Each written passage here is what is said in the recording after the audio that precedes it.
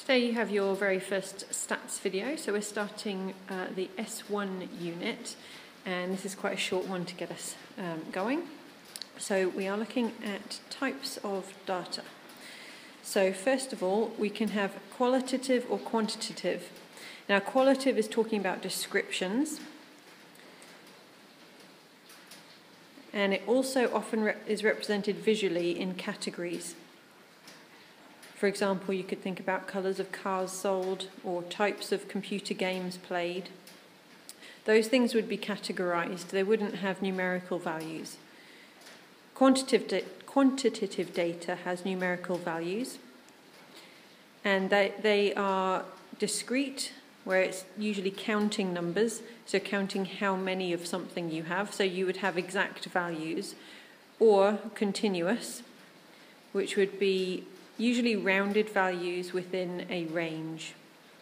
So that's things like if you're measuring your height, you wouldn't measure your height as being an exact value, say 157.68 centimetres, but you'd round it to a nearest number, and that's on a continuous scale that you're looking at. So we'll just have a little recap of bar charts, and here we have an example of a bar chart where we're looking at the mode of transport for getting to school, and this group of students was surveyed, and these are the results of how they got to school, and we've got frequency up the side with these bars for each of the categories of car, bus, walk or bike. So some things to notice here.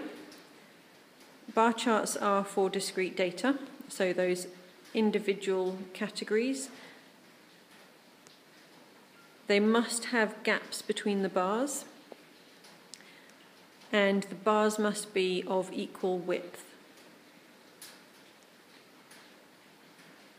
They're really only useful for reading off values. We can easily read the mode from the bar chart. It's the value that occurs the most often. So in this case, we can read off that the modal method of transport for getting to school is by bus. Now, bar charts aren't actually particularly useful when it comes to AS Maths, but it's a good starting point. We'll move on to some more useful things in the next video.